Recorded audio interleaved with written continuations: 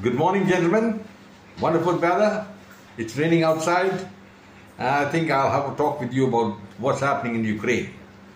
Because there have been momentous developments as far as Ukraine is concerned. Firstly, as you all know, the Russians had attacked Ukraine a year and a half back. And they committed a strategic error in the sense they thought it would be a limited military engagement and Ukraine would collapse. It didn't happen that way. And the first thrust failed. And the Russians, we were close to Kyiv and Kharkiv, had to retreat back. They regrouped and came back in the Donbass region. And here they did capture some 25 to 30% of the Ukrainian territory. But that they did it initially, and now there's a stalemate. Now Ukraine has launched a counteroffensive, but that hasn't succeeded. That has failed in a way. And as far as my understanding goes, and the reports which I received from my friends all over, for every one Russian killed, 9 Ukrainian soldiers have died. With the result that Ukraine at the moment is short of manpower to fight the Russians. The Russians have an army, a standing army of almost 2 million, and that is a very, very dangerous proposition as far as Ukraine is concerned. Now the problem with Ukraine is manifold. The Leopard tanks which were given by Germany, many of them have been lost, and the Germans have refused to give any more replacement for the destroyed tanks.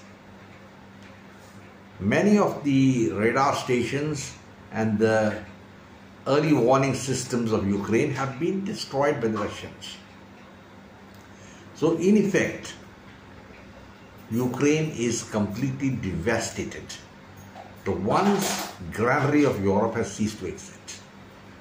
Now this is a very dangerous situation as far as Ukraine is concerned, because there is a good chance that the Ukrainian defenses could collapse at some point of time. And this is where the Americans are getting worried. Joe Biden in particular is very worried what's happening. And he's made his own devious plans. How far he succeeds, we'll have to see. But I'll tell you what his thinking is. He had recently sent his foreign secretary to China. Mr. Blinken went there, Anthony Blinken, and he had discussion with the Chinese leaders. Because the Americans have been surprised as how the Russians, despite all the sanctions, are still fighting on. It's a mystery. So they have finally come to the conclusion that this is because of the parts for the sophisticated weapons which the Russians are using being supplied by the Chinese. So Blinken's visit to China was to request China to stop this supply.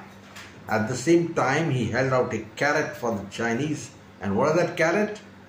$600 billion a year of trade with America, and a promise not to interfere with any war which the Chinese may launch. It's a very major proposition, because the Chinese are also under tremendous pressure. I do not know, gentlemen, whether the Chinese will succumb to whatever the pressure of the Americans are. Now Biden is desperate to show some victory in Ukraine because the elections are due 24. And if the stalemate continues and Ukraine collapses, then Biden will have to go home. So he's trying to avoid that. He wants to show that some sort of victory has come, and this is the devious plan he's making. Now President Xi is also under pressure, tremendous pressure, because there are hardliners in his party who feel he's not doing enough. He's failed as far as invasion of Taiwan is concerned. He has realized that if the Russians couldn't succeed in Ukraine, he himself will fail in Taiwan. But he also needs a quick victory somewhere to try and show that, well, I am a very powerful man to his people. And there is a chance that he could make an adventure against India in the months of September, October. That's my analysis. And hope for a quick victory like they did in 1962. But they are scared that the Americans will come on the side of India And that is, I think, is the clue to the whole situation, because Blinken, I think, has given some assurance that we will not intervene.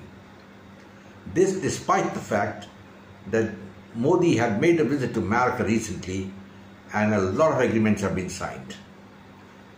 They had put pressure on the Indians, and the pressure was to break your relationship with Russia and then we'll be with you. Now that's the American way of doing things. But India cannot burn its bridges with Russia for the simple reason that Russia is been a long-standing ally for the last 40 years. That's number one. Number two, Russia has a tempering influence on China, and if you become the enemy of Russia, the Russians throw their hands up and the Chinese will have a free-for-all in Ladakh and other places. So India cannot afford to antagonize the Russians. It's a very catch-22 situation. I wonder if you gentlemen understand what a catch-22 situation is. Indians are in that. And the Americans are also in this catch-22 situation, so the Chinese. And the whole situation, I do not know how it's going to pan out, because it's not something so simple. But the chances are that in next 3 months, if Ukraine collapses, all the American plans will go for a bunt. There's a good chance that Ukraine could collapse because the European Union now is extremely worried as to what is happening in Ukraine. They don't want to keep on fighting because they got their own problems. Germany has gone into a recession, and you know what's happening in France. The minority, the Muslims, are rioting left, right and center. There's been a curfew in 32 French cities, and the French are studying how our good friend Yogi Adityanath is controlling UP. They're wondering how he's doing it and why we can't do it in France. So gentlemen, it's a catch-22 situation for everybody, and keep your ears and eyes open for my next video where I'll discuss more. As it stands, the Russians have the upper hand finally in Ukraine. That's what it looks to me. Americans are worried. They are trying to entice China to stop the support of Russia and holding a carrot for them. And the carrot is that we won't intervene if you attack somebody, and Chinese could attack India and think that they could win a quick victory. It's not going to happen that way. So gentlemen, the world is on the edge, on the precipice, and one small mistake could lead to a nuclear conflagration that will destroy the Western world. I will close now, gentlemen, and say goodbye. Do subscribe to my channel and come back for more. Jai Hind. Glory to India. Take care of yourself. Share it with your friends, and I look forward to you listening to me again. Bye-bye and God bless.